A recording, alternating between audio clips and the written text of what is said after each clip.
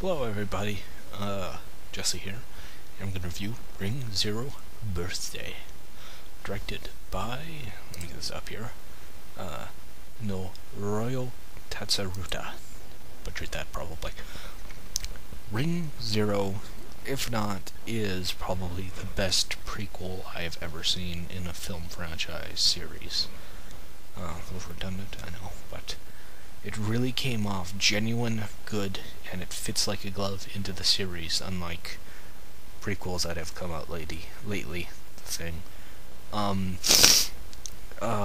And it really ties together nicely with the other films. And the main thing that this film gets right, it gets right that you feel for the character of Sadako, the well ghost, the aquatic demonness who appears in the well to kill you from your TV screen. And this film shouts out other references in the film, films and stuff like implements of recording devices and things that are able to pick up her psychic and ESP powers. And it really comes off at how much that the netherworld can pick up on these such delicate instruments that I think is really kind of cool. And it's not a horror film. It has horror elements into it, but at its core, I think it's really much a drama/romance type film. And so far, when you're going through this film, you become to care for these characters because they are so sweet and genuine. And it's heartbreaking when you get to the end of the film because you know the outcome. And if you've seen the films prior to this, it's gonna be fucking harsh, and it is. It's really kind of neat. It really plays upon the fear of the unknown, how people react to Sadako. H.P. Lovecraft said, I'm paraphrasing here, man's oldest emotion is fear, and fear of the unknown. And the fear is of the unknown. Something like that, to that effect. And there truly are the acting troupe that she's with, the reporter that stalks her, is very much Frankenstein's monster that humans will destroy what they don't understand, and they will fear it and cower before it and react violently toward it. And it's truly heartbreaking because it's not her fault. She was born this way. She has no control over her powers, though we do find out some new ones that could really show that she could have been potential and a force for good. And it's heartbreaking that her darker half took over her because some stupid actors attacked her and misunderstood her intentions and stuff like that. So it's so much lost potential, and it's heartbreaking. And you really do like the romance between her and the recording booth guy, Toyama. Sadako and Toyama is probably one of the few genuine couples on a film I've seen in a long time.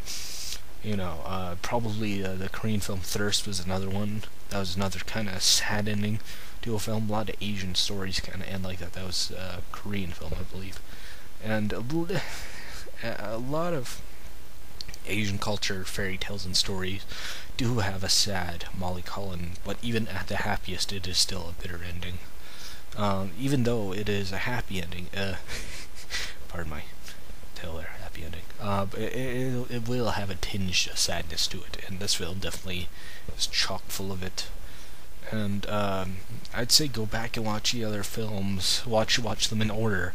Ring 0, Ring 2, Rasen's not canon, and I'd say that it fits like a glove. It is fluent, and it works.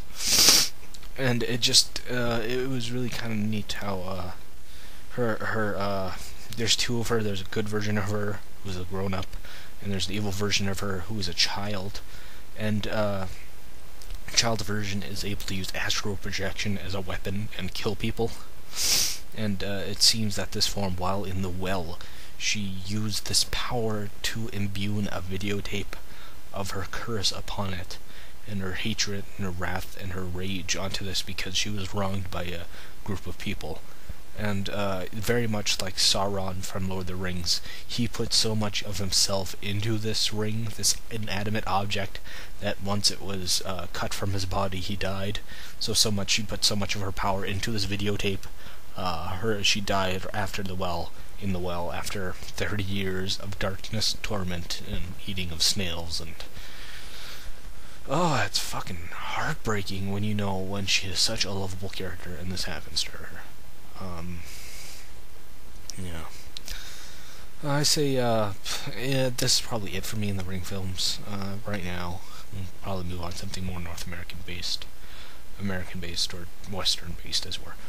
And, I'm not gonna check out the American films just yet, maybe next year, or sometime down the road, because I don't feel like I don't feel like it being bastardized at this moment, because this was such a good film. Happy Halloween, everybody, and, the forces of darkness become confused only in your house.